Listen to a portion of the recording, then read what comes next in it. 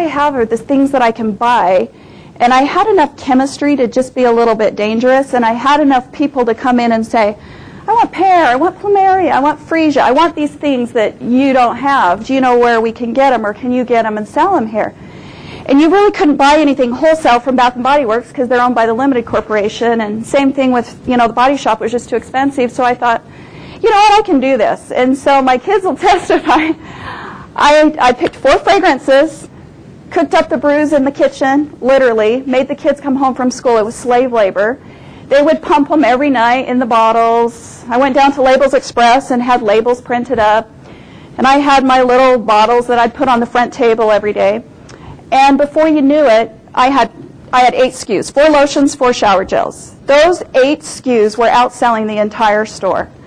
And so I'm like, wow, this is really cool. And at this point, I'm still like, I'm just my little shop, raise my girls, this is fun. My kids were mall rats. We had beanbag chairs in the back of the mall and the videos, and they'd watch, and they were all running the cash register, and it was really fun. So anyway, I had my 8 SKUs, and then one day Jack Lee walked into my store. He flew over from Denver, which is something he never did, and he took me by surprise, and he stopped at the front of the store, and he was looking at my lotions and shower gels. And then I'm like, oh, shoot, Jack Lee's here. Maybe he's mad I'm not buying as much stuff. And so I go walking to the front of the store to meet with Jack, and he's picking up the lotions and kind of looking at them and checking them out and really quiet for a while. And then he goes, next time you print your labels, leave University Mall off of this, because when you go national, you're not wanting that on there. And it was like, he put this seed in my mind that was like, oh my gosh, you know what? I'm going to go national. And I seriously, he put that in my mind to the point that all through 1996, I was like, I'm going national, I'm going national. And I was just like, this is what I'm going to do. So I'm like, if I'm going to go national, I need to plan to go national. So I found a cosmetic chemist in San Francisco. And I'm like, it's probably time I quit cooking up all this stuff in the kitchen and slave laboring my kids. So I hired this chemist, and I went out and spent 2 weeks in his lab, and we developed 64 SKUs that were all natural, no mineral oil, no alcohol, no lanolin, anything like that. It was just lotions, shower gels, splashes, bubble baths, anything that you could, and then we launched them in the store of November of 1996, and it was like, it just took off, it exploded, it went crazy, and all of a sudden I wasn't selling anybody else's stuff, it was just all my own label. And then at the beginning of 1997, we launched it on a national level and started selling it wholesale throughout the country. And so before you knew it, we had 15 wholesale showrooms throughout the U.S. in all the World Trade Centers and the merchandise marts throughout the U.S. And we had 150 reps selling for us. So by the beginning of 1998, we were completely national all the way.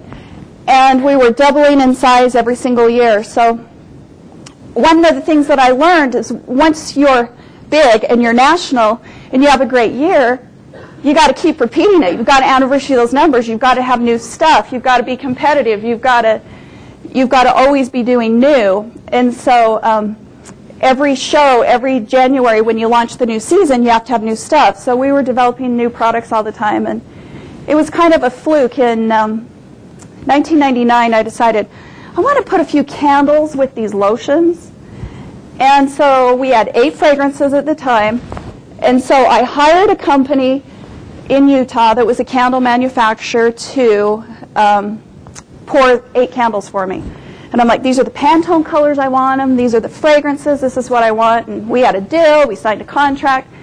And then the night before they were supposed to launch start pouring the candles, they called me up and they're like, I'm not going to pour your candles for you because our biggest customer feels like you're their biggest competitor, and I don't want to lose my biggest customer. And so I'm like, okay. You just put me in the candle business. And so I went and bought a tank. And at this point, you guys, this is hilarious. We're living in the farm. My garage has all of a sudden become where I'm storing stuff, so the cars are now kicked out. The barn across the street, I cemented it. All 6 stalls were a separate fragrance. Yeah, seriously, this is a joke. So that I could watch my kids and be mom, manage the wholesale business, all the supplies. So the barn's 6 stalls and 6 fragrances. And all of a sudden I have this tank of, pouring candles. And remember, my husband's one of the biggest apple farmers in the country at this point. So you go down the dirt road and there's 4 big buildings. Well, I go kick him out of one of the buildings because it was the off season for the apples. And I have the apple bins tipped upside down, and I've got the tank in the middle, and we're pouring candles on top of these apple bins, and all the people that were pruning are now pouring candles. It was hilarious, to say the least. But anyway, we made our January launch, and they were so successful. And so keeping with that, the next year I'm like, well, we've got to do more candles, we've got to do better because this is going great. And so then we came up with the home bake line. We launched that in 2000. And for those of you, I don't know if you've seen our candles or not, they're the ones that are most popular in a little 9-ounce jar, like jam and jelly had come in. And we started with 9 fragrances in that line, and keeping with we were all natural Bath and Body. I wanted to have all natural candles. So we had soy wax candles before soy was cool, and remember, our Bath and Body was natural before Bath and Body was cool. But I wanted to be different. I wanted to stand out. I didn't want to be a normal candle company. And so I said, you know what? I'm going to do food fragrances, and I'm going to put the cute little sprinkles on the top. So if you're looking at a blueberry candle, there's little blueberries on the top. Or if you're looking at a birthday cake candle, there's little birthday sprinkles on the top.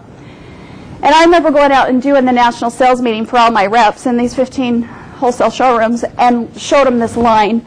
And I had this little wood hutch made, so it looked like a little country hutch with these candles in it. And I'm like, this is going to be the best thing you guys have had to sell forever. They're like, no, this is never going to work. It's too Cracker Barrel. It's not going to work. It's too country, blah, blah, blah. Anyway, the long short is that line ended up taking our company to $6 million that year. And overnight, it was placed nationally in Kohl's and Kirkland's and Mervyn's. And all of a sudden, it put us in the candle business. So before you knew it, it started going gradual. We were all of a sudden 50% candles, and we're 60% candles, and today we're the largest female-owned candle company in the country. So it's kind of funny that we started out in Bath & Body, and now we're Candle Company. We still do a little bit of Bath & Body, but not much. So it's kind of one of those things where we've gone to where the business is. So today we're a Candle Company, but so some of the things that I wanted to tell you about that I've learned along the way. I had Jack Lee, who was my mentor back in the beginning at the retail store, but we were at Atlanta is the biggest out of all the wholesale shows, and Atlanta is where all the trends are launched, and pretty much anything that you can buy anywhere is sold in one of these wholesale marts. So Atlanta's the biggest. So we were in the showroom doing a show there, and Steve Helveston is the guy that owned the showroom that was there. And I remember him coming up to me after one of the shows had been really successful. We were wrapping it up, and it was like one of the biggest writing shows we had ever had. And he goes, "What are you going to do next?" And I'll never forget him saying that. And he owned this showroom, and it was the biggest showroom in this. You have to understand how big this place is.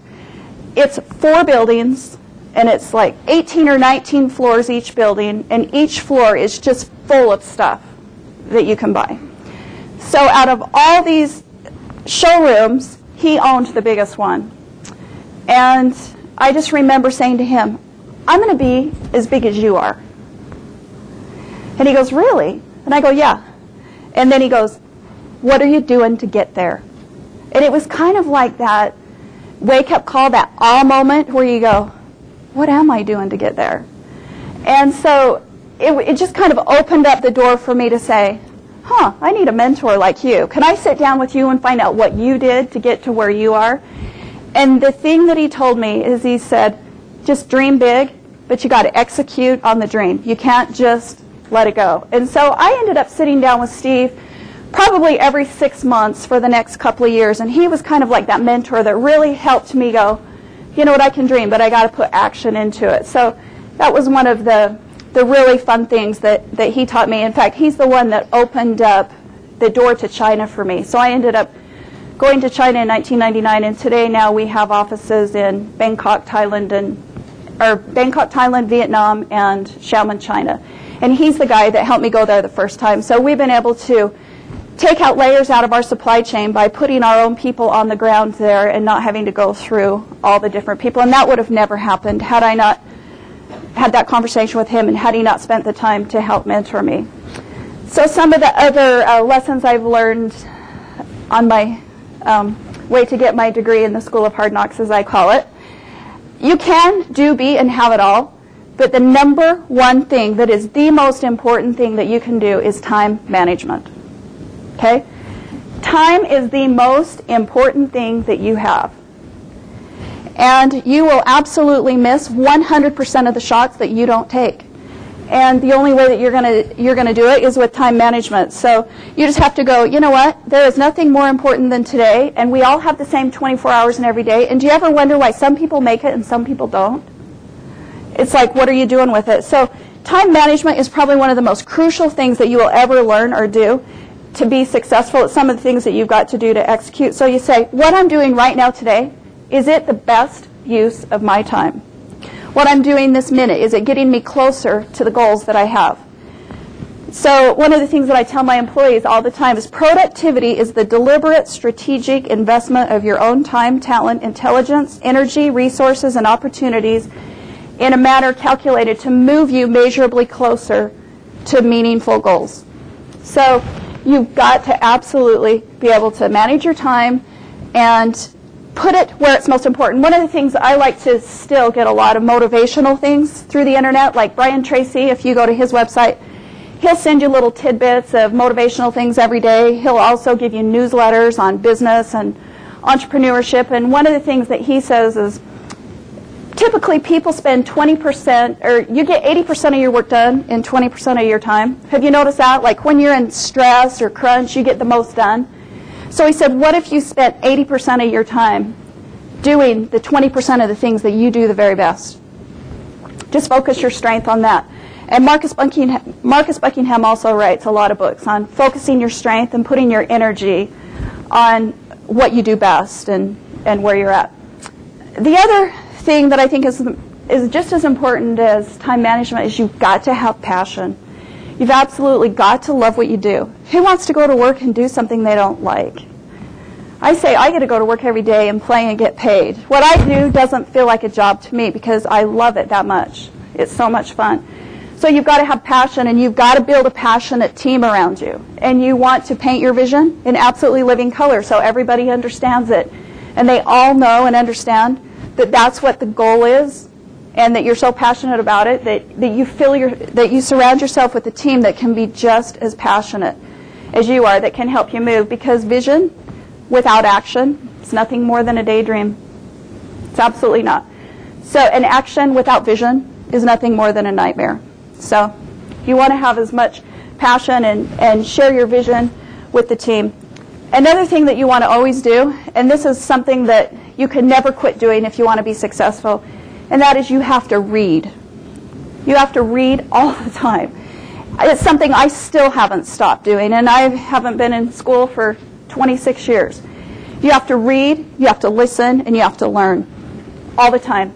You have to read to succeed. You have to know your competition. Like for me now, my typical day, I subscribe to 3 newspapers. I read the Wall Street Journal, the New York Post, and the Salt Lake Tribune every single day. I get up at 5:30 in the morning and turn on CNBC because I want to know how the stock market's doing. I want to know how all my competitors are doing. I want to know where their stock's at. I want to know what their CEOs are up to. And I subscribe to 30 magazines a month. Anything from trend to finance to whatever, because you absolutely have to know what your competition is doing to be successful. You've got to be ahead of the curve. One of the things right now, one of our biggest competitors is Yankee Candle. And you know, just from reading the news and watching the stock market and kind of following what they're doing, you know, I study their financials. Right now in a down economy, they have $1.2 billion in debt. They haven't paid a principal payment in 2 years. So it's like, what does that tell me? Anybody have any ideas?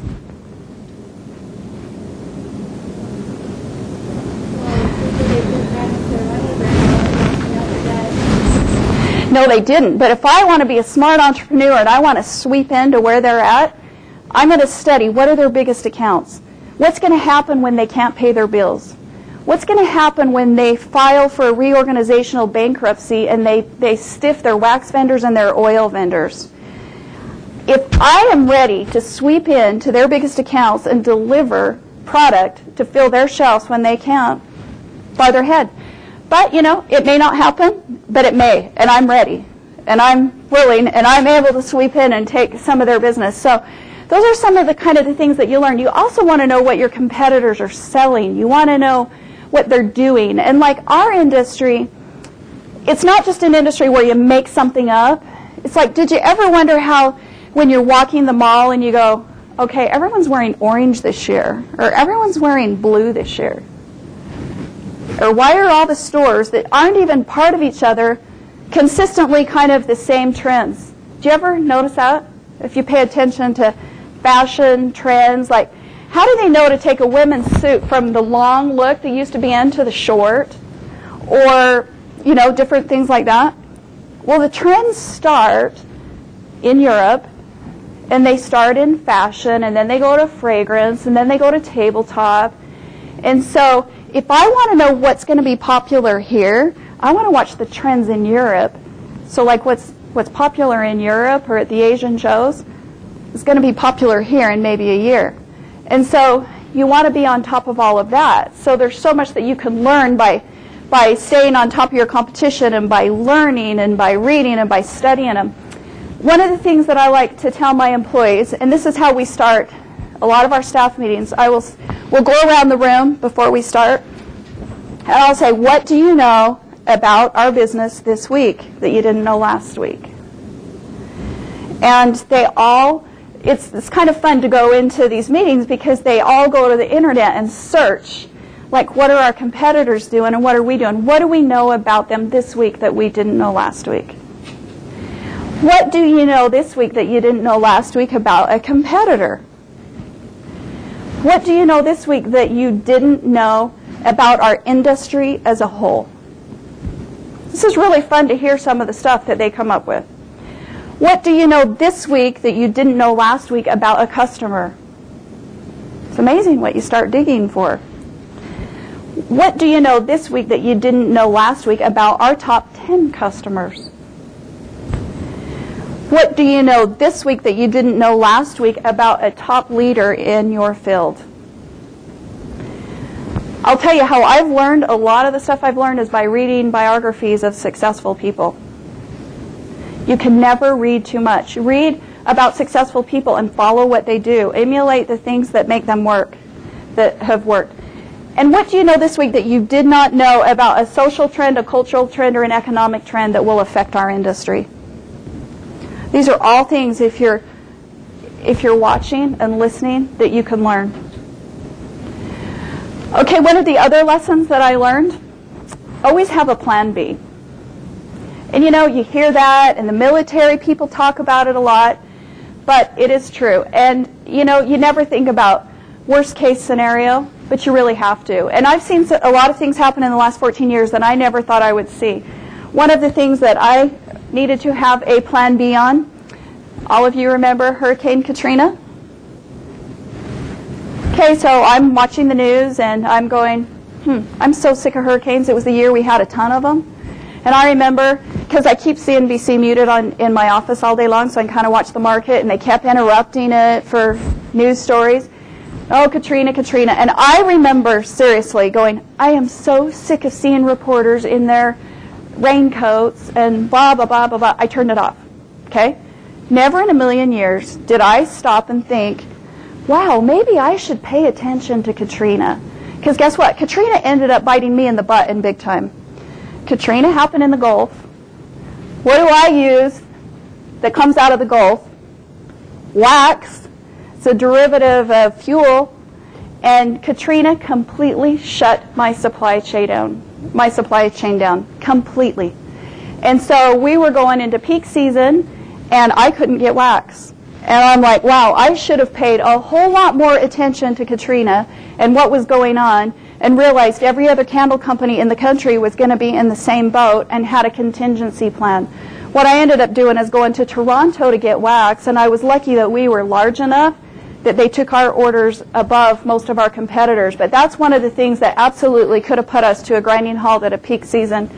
And I was a little bit slow jumping on it. Thank goodness we came out of it okay. but it was one that scared me to death, and it's one that could have put us out of business. Another one that happened was, I don't know if you guys remembered or not, but the UPS went on strike, and that completely shut down our delivery. And FedEx wouldn't take any new customers because they were offended that you were with UPS and you weren't with FedEx, so they were supporting their FedEx customers.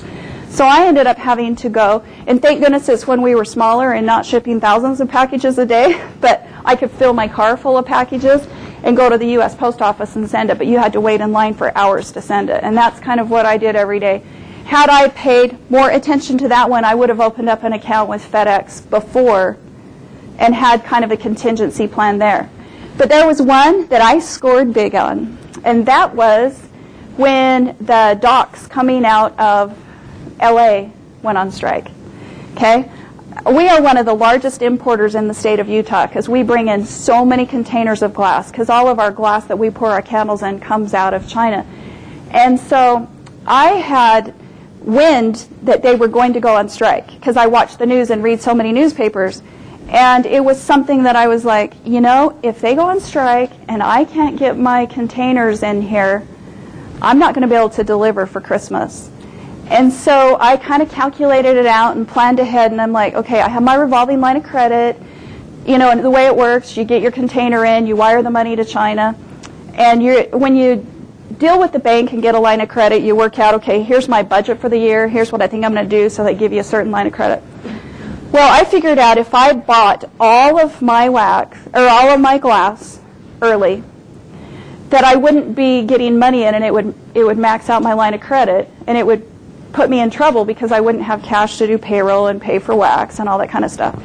But I thought it was a risk I was worth taking. So I went ahead and ordered 60 containers of glass. This is all of the glass that I'm going to need for the Christmas season to pour candles. This is 60 40-foot containers. And I went to the bank and I said, I'm going to go out on a limb and I'm going to order these containers before they go on strike because I want to know I have them in, and I'm going to max out my line of credit, and I need you to back me up and give me a bigger line of credit. And they're like, you're crazy. And I'm like, I don't care. I think the risk is worth it. And so I pushed, and they let me have the money, and I got all the containers in. And our building there in Linden, we're off Geneva Road in Linden, our parking lot was so full of containers you could not park in the back. It was hilarious. And everyone kept going, you're crazy. And I'm like, no, wait and see. Wait and see. And you know what? They went on strike, and those ports were shut down for 2 months. I'm not kidding, 2 months.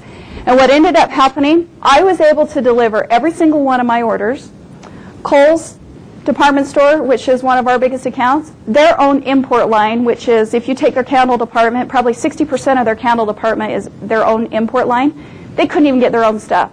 So Kohl's is calling me up going, we need stuff for our shelves. We can't get anything in. And I'm like, I'll deliver, you know. So we ended up doubling in size. It was worth it. And we went through every single container. It was great. So had I not watched the news, had I not read the newspapers, and had I not had a plan B for that scenario.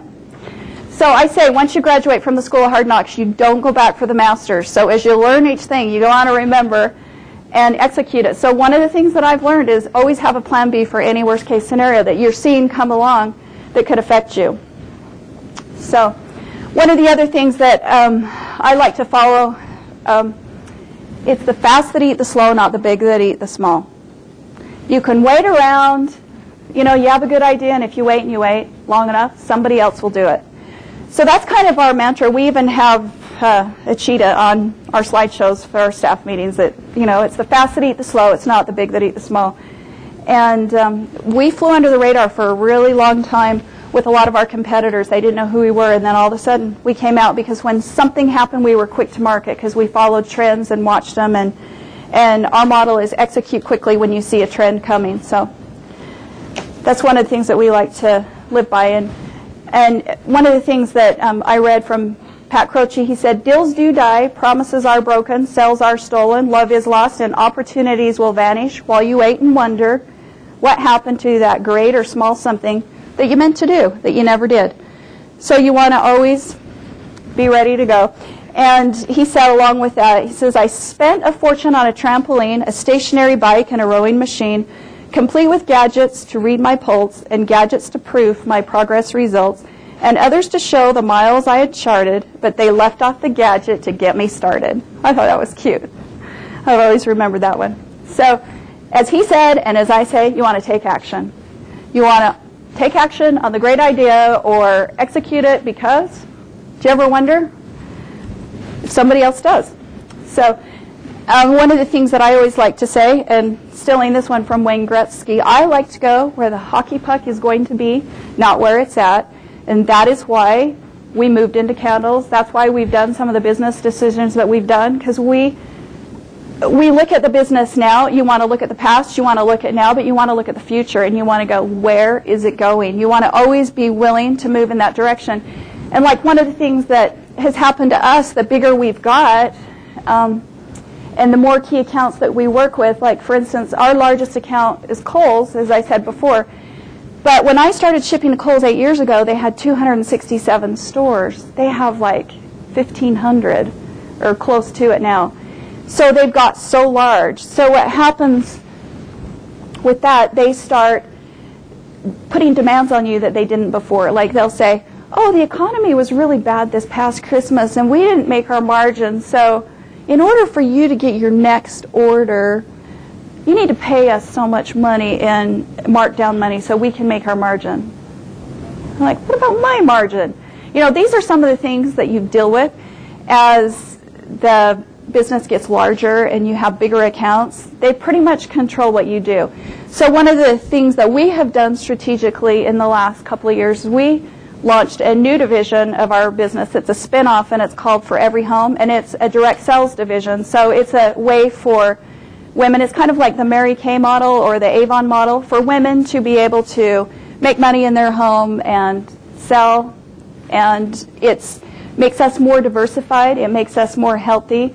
And long term, it's been a really good move for us because we had a 6x growth last year in a down economy, and we have a 6x growth forecasted this year. Because as the economy goes down, people lose jobs and they're looking for other ways to make money. So that was a really good move that we made strategically that will help us grow long term in the end. And we're projecting that that business will be as large as For Everybody is. That took 14 years to get. At the end of 3 years, that business will be as big as For Everybody is. So we're really, really excited about that. But that's one of the things with part of go where the hockey puck is going to be instead of where it's at. So you want to always kind of be looking ahead, because there's so many companies that they reach a certain level and they get so laid back and lackadaisical because they think they've made it, and they don't keep their eye on the ball, and they don't keep their eye on the competitors, and they don't keep their eye on the economy or the marketplace, and they go down. And it's really sad how many of them are going down now in this down economy. So you don't want to be there. Another lesson that I have learned, and this was a big one for me, you cannot get emotional in business dealing.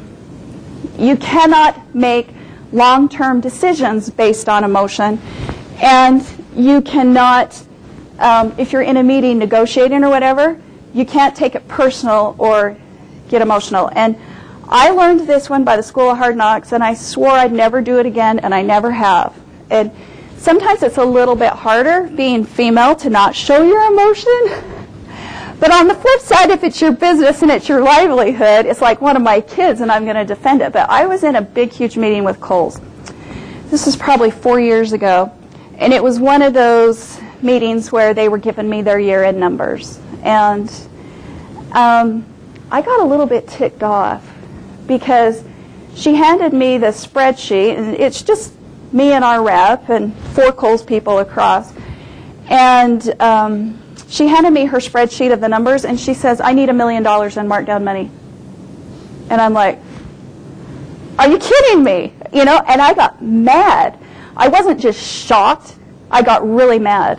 And I said, you're going to flip and put me out of business. Who can stroke a check for $1 million when I've just sold you all this stuff? And because you guys put it on sale, your problem is not my problem. And I mean, I got a little ticked off and a little bit too wound up. And I even got up and walked out of the meeting. Okay, that's a big no, folks. Okay? And we ended up getting in the car, and I went to the airport and flew home. And I'll tell you, I ended up on a plane 3 days later groveling, because what ended up happening, that buyer went to our rep and said, I'm not going to do business with them anymore. And it just made me realize, you know, because it was like my business and it was such a big, huge shock, and, you know, she got a little defensive with me and I got a little defensive with her, and it just, anyway, a whole lot more to it than just she handed me the thing, I got ticked off. But it was, instead of really getting to the root and coming up with a solution that was win-win, I reacted with emotion. And I have never, ever done that since. And I'll tell you, there's been times I've wanted to walk out and go in the bathroom and cry, but I haven't. You suck it up, you smile, you say what you have to do, and you treat them with respect. And then if you have to walk away and work out a solution and then go back, it's better than to show your emotion there, because it was the biggest wake-up call for me, because I thought, okay, so what I really should do is put a pencil to it, sit down with my CFO, work out something that works for us, that works for them, that maybe meets in the middle somewhere, so that I don't lose the business. So if I say, okay, I'm not going to stroke a check for them for markdowns, but then I lose the Kohl's business, where am I? Where's my 200 employees? They're going to be laid off if I don't have that business. So that was probably one of the hardest and the fastest lessons that I learned that I swore I would never do again, and I never have. And along with that is you absolutely cannot take personal, because it's business. And I've learned a lot of this from Donald Trump, reading his books too, because he's a big advocate of you cannot take it personal, it's business. And so it's like, okay, the Kohl's buyer, she just wanted to make her numbers, I want to make my numbers, and it's not personally directed as an attack to me, but it's more, you know, and what I did is I took it personal, I showed emotion, and that was a big mistake. But I corrected it, and thank goodness we fixed it, because Kohl's is still one of our biggest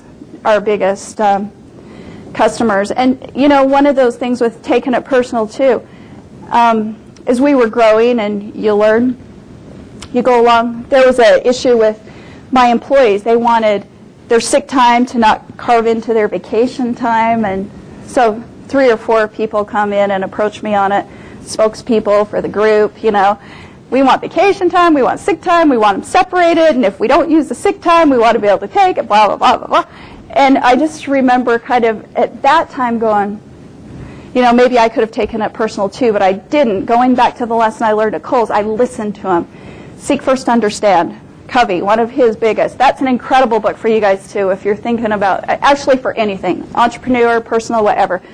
His life laws there are great. And the Seek First to Understand is a great one. So I listened to the employees and ended up changing the policy the way they wanted it, the vacation and sick policy, because once I put myself in the position they were, removed it and said, okay, I'm not going to take this personal. This is just people. It's their lives. This is their job. They've dedicated their life to me and my company. I want to make sure I take care of them. So I was glad I learned that lesson. Another one, too, that I've learned, the larger we are, you absolutely have to delegate. You have to know when to let go, and you have to know when to pass it to someone else and trust them. So you can't just delegate. You have to delegate with conviction, and you have to follow up. And you have to know what your own strengths are, and that's where you spend your time. And then you hire the best people around you and let them focus on their strengths. I am a huge, huge fan of Marcus Buckingham. Have any of you read any of his books? His biggest one, Focus on Your Strengths. He's written probably 7 or 8. He's based all his books on the Gallup polls. He worked at Gallup polls for a long time, and they spent a lot of time going in and studying people, and it's like you want to focus on what you do best, because, and he used the scenario of parents. Their kids come home, and the kid has a report card, and they have 5 A's and a D. What's the first thing the parent says? Well, why'd you get the D?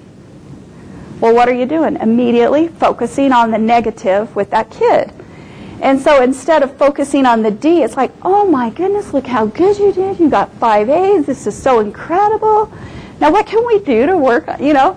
You kind of focus on the strengths. And it's like if you focus on the strengths with your employees, with yourself, you do better. You get more done. You get more executed. So one of the things that was really hard for me to do, because I had such a financial background, I did all of our accounting for a really long time. And it was one of those things where I'm like, oh, I have to do my own books. I have to know the numbers. I have to trust them, that everything's going to be great. And it probably held me back a little longer than it should have, because I was spending all night doing books after working all day. And when I finally gave it up and hired a CFO, and that's what he did, and then I trusted him to do his job and bring me the numbers. It's incredible how that freed me up. But it took me a long time to learn that lesson, and so that's one that I've tried to always remember too, is just hire the best and put them around you and focus on their strengths. You empower the people that you have around you to make decisions. And then probably the last lesson, and the most important, you have to manage your money or it will manage you. And I remember my first large order that I got. I called my dad and I'm like, Dad, you won't believe it. I got this huge order and we're going to make this much. And he goes, it doesn't matter how much you sell. It's how much you make. What is the bottom line? You have to manage your money. You have to watch it and you have to focus on it. We all can't be Walmart. Their model is 10% off cost and then they cover everything in the 10%. If we're all doing 10% off cost, you're not going to make it. So you've got to absolutely manage your money. So it doesn't matter how much. And sometimes you have to sacrifice for the short-term results for long-term. Based on the financial, you want to really look it over and not make stupid decisions. One of the mistakes I could have made early on that I didn't, it's like when we started getting a lot of attention on the national market, we had Bath & Body Works come to us. And remember, Bath & Body Works is the one that I watched in the beginning that I wanted to emulate and be just like them. Well, we were in Atlanta working a trade show, and our booth was all set up with candles, and the Bath & Body Works chemist came in, and their head of R&D came into our booth, and they said, you know what, we have a problem. It's when they had their White Barn division. Now they've kind of blended White Barn into Bath & Body Works, so the candles that are in Bath & Body Works were made under the White Barn label. But it's when they had actually they still do have the glass with the silver lid, and it had 3 wicks in it. They said, we absolutely cannot get this candle to burn right. And we're having a huge, huge return rate. And they said, if you can fix this and make it burn right, we will give you all of our candle business for the Bath & Body Works chain. And I remember being so excited. And at the time, we didn't have a White Barn in Utah, still don't, never have. But I was in Atlanta, so I got in a cab and went to the mall. And I remember buying probably $300 worth of samples and FedExing them home to our R&D lab. And I'm like, you guys, work around the clock, fix this problem. And it was probably 2 weeks later, we had a solution, and we had their candle so it could burn perfect. And so we met with our R&D people, and they gave us a contract. And I was so excited. I'm like, oh my gosh, this is who I loved and who I wanted to emulate, and now I get to do their business. I can't believe this. But then as I got reading their contract, and I had my lawyer look at it, and I had my CFO look at it, and we started going through it, I'm like, this is not a good deal for me. This is a good deal for them. And they absolutely would not budge on it. And it was one of those things where I'm like, you know what, I could do this. And I could say, yeah, I poured all their candles, and it would be huge business for us. But at the end of the day, if the bottom line isn't there and it's not a profitable win-win for both sides, it's not worth it. And that is one of the hardest things I've ever had to do, but I walked away. Walked away. So didn't take the business. So that was one of the things that I learned, that the short-term results were not worth the long-term what it would have done to us financially, tying up our cash flow for a small margin just to say we had it. Question? Oh, scratching back? That was a question? So anyway, basically what I was going to say is it's okay to fight for what's right and to walk away from business that isn't good, because at the end of the day, it's about making money. It's about being profitable. So there you have it.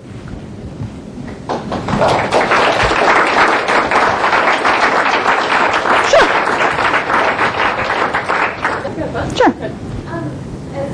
Especially as you were starting your business, did you ever find it hard to balance managing your business, being a mom, and being a wife all at the same time? How did you handle that? It was hard. It really was. And I have a daughter sitting back there. She'll know. I'll tell you, I took a lot of red eyes home from shows. I walked away from, I shouldn't say I walked away from, I didn't take a lot of business that I probably could have taken. Like, we're a $30 million company now, and I would say most of that growth has come in the last, my baby's 21, probably in the last 4 to 5 years, because I wanted to be there for their stuff. That is the one thing I wanted to do, is to be able to look back without regrets and say I made most of the stuff. I did take red eyes home to watch girls get picked up for prom or to not miss a basketball tournament. But, you know, it's a give and take. It really is. And it's a difficult one. And you talk to any mother who has a career, they will have the same one. There's certain things that I did do. I kept my office at home for as long as I could do. I worked on a BlackBerry a lot. I learned how to multitask like crazy. Like the magazines and stuff that I read, I would rip out articles, have them in my purse. So if I'm sitting in the parking lot waiting for the kids, I learned to make the most of downtime. And when my kids were in high school at Provo High, I rented an office that was right there so they could pop over after school or at lunch. And for a lot of years, I left work at 2:30 as we moved off the farm and into an office so that I could be home when they got home. It's got more difficult as the kids have got older, but they're all older and nobody lives at home anymore. So, you know, it's a juggling act. And it's a battle women are going to fight to the end of time. But it can be done, but with balance. So are you privately owned? We are. Do you find that was like, it seems like most entrepreneurs have to get a point where they get like funding. Do you find that was like a big obstacle for you in terms of growing your business? I'll tell you that one of the things that we've done is we've always tried to really manage the money and not take on a ton of debt. So we've managed a lot of the growth as we've come. The larger we've got, especially the IRI scan data, and that's when your UPCs go across the scanning machines.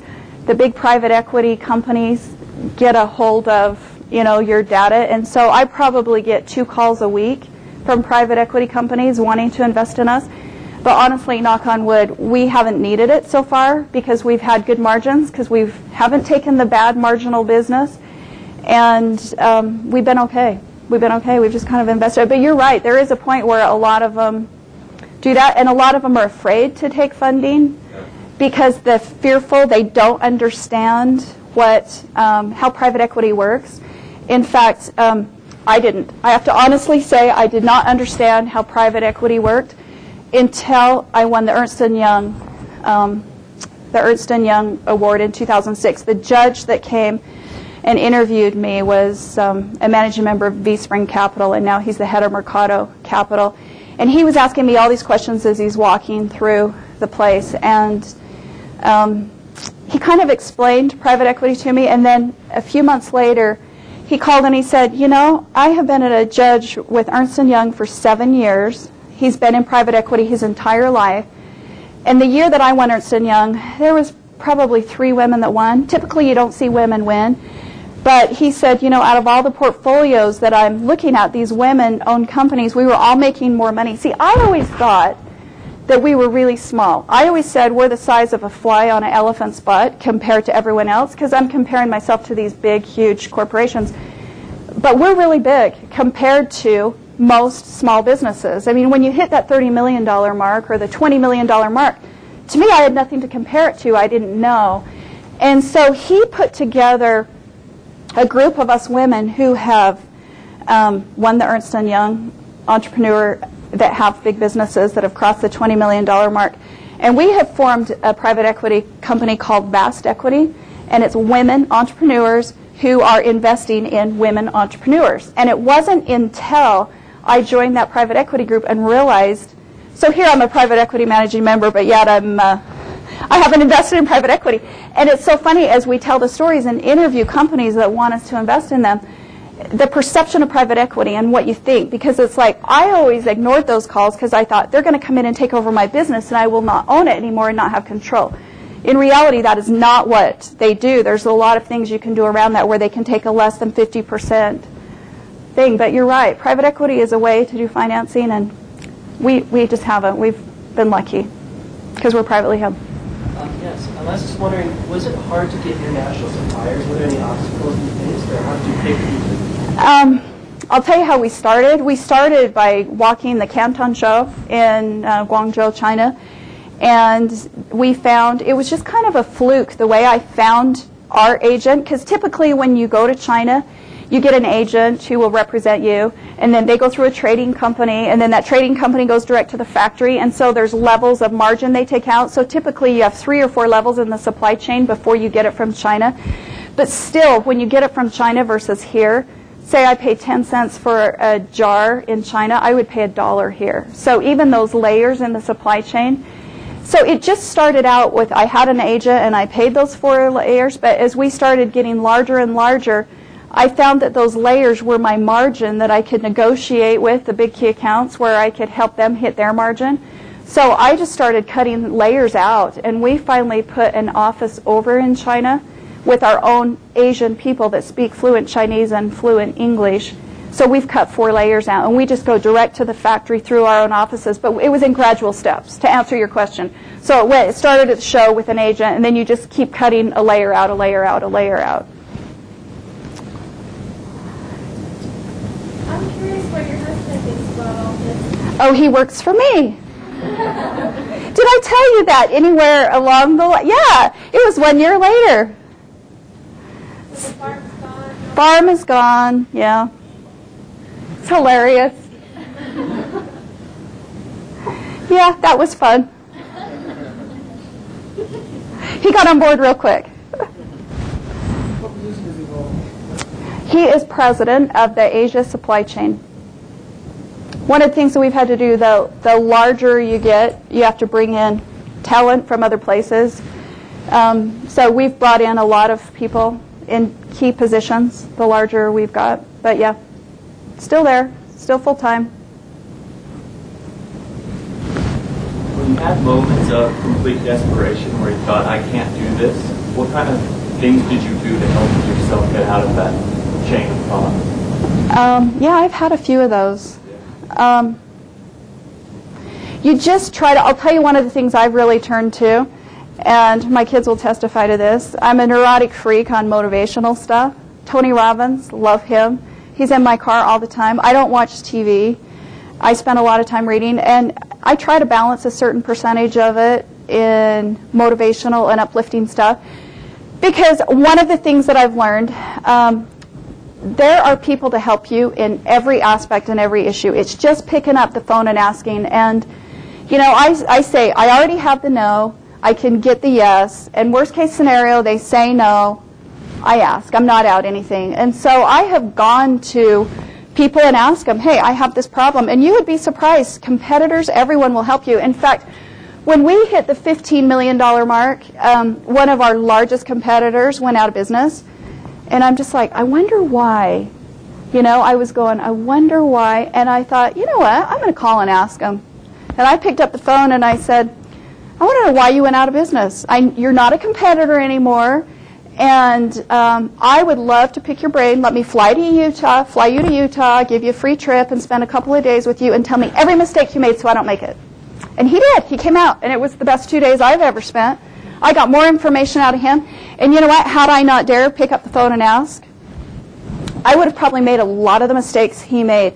Because a lot of companies have a hard time going from the small size to the medium size. And it's just inexperience from the entrepreneurs. So I've learned there's somebody that knows, and just don't be afraid to ask. And then try to keep your mind full of positive stuff. Because you know what? This economy could really be the pits, and it is. And I hate it, and I won't lie. But you know what? One of the things that I've tried to tell myself, I'm going to embrace it, I'm going to love it, and I'm going to learn. Because you know what? Stuff is happening last year and this year that will probably never, ever happen again. And I want to learn from it. So. How has technology played a role in your company? Oh my gosh, big time. Big time. And you know what? When I went to BYU, I'm not kidding, you guys are all with your little laptops and stuff. I had the manual, the whiteout, up till 3 in the morning typing, and the professors wouldn't take the papers if you had one little whiteout thing. So technology was a really huge thing for me that was hard to embrace, but I've had to. And I've become a real pro with social media, because that is a really big deal. But the IT has just been huge, because the accounts, EDIs, when they give you the order and it comes through the electronic data interchange into your system, and it downloads right to our system.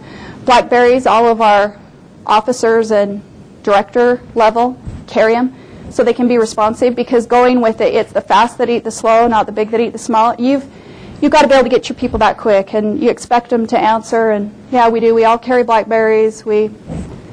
Technology has been a big thing, and if going forward, it's going to be even bigger. And the people that don't embrace it and jump on it miss the boat.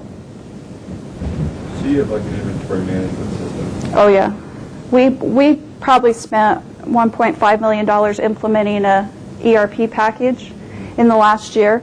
And speaking of technology, it's been the most painful implementation we've ever made. And it was, when we started, believe it or not, QuickBooks. Then we went to Peachtree, and then Peachtree crashed because it got too big.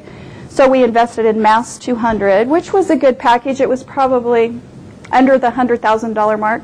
And I thought it would take us 10 years, but it didn't. We started outgrowing it, and the system started crashing. But if any of you know what an ERP system is, it's just the whole accounting package. It's the inventory management. It's all of that. And so we had to hire a task force to come in and work with us and interview our people and find out what our needs are. And they spent 6 months going through that. And then we made the investment, and then we cut over live. When was it, Ashley? March. Cut over live on visual. And it's still painful. I've had to hire a temporary CFO to come in and help my CFO just in the last 2 weeks, just because there's still bugs in it.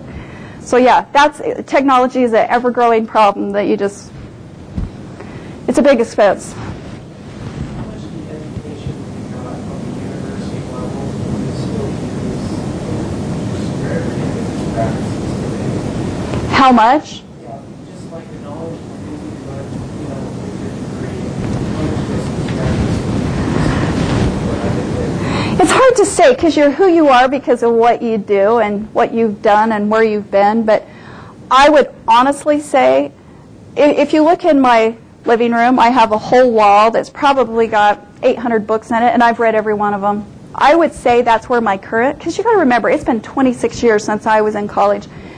And things have changed. Technology, procedures, everything's changed so much. And so it's ever evolving, and you have to stay on top of it. And really my biggest thing, and I probably learned the most just by reading and by asking and by hiring good people. And one of the things that I did early on is I started getting larger and hiring people.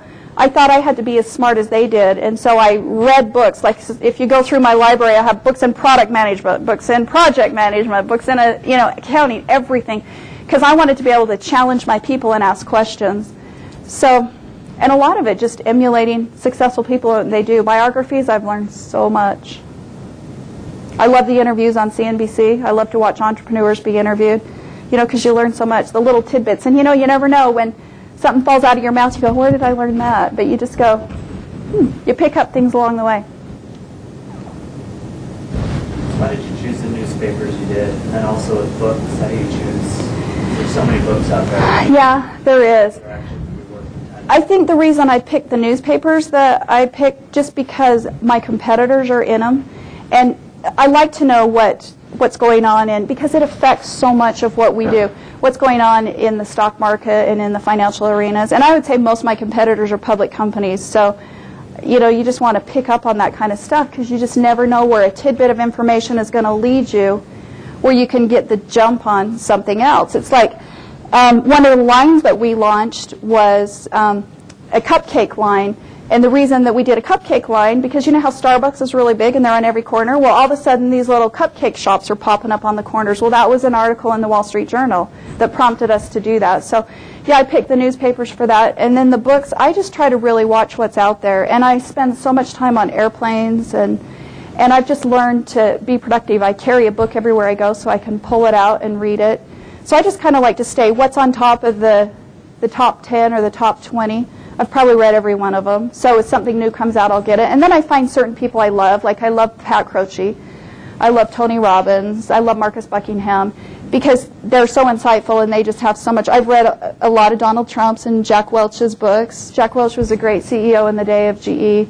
So, just successful people, they're different books. And even if you just clean just a little bit out of it, you never know where it'll come in. But that's kind of how I pick what I read. And then I try to be a little balanced across categories, but yeah, mostly business books. I'd say 99% of what I read is business books. In the beginning, when you just started at the mall, in your little shop, what gave you the confidence to jump into business after you've been a mom at home, at the farm, and you had kids? You know what?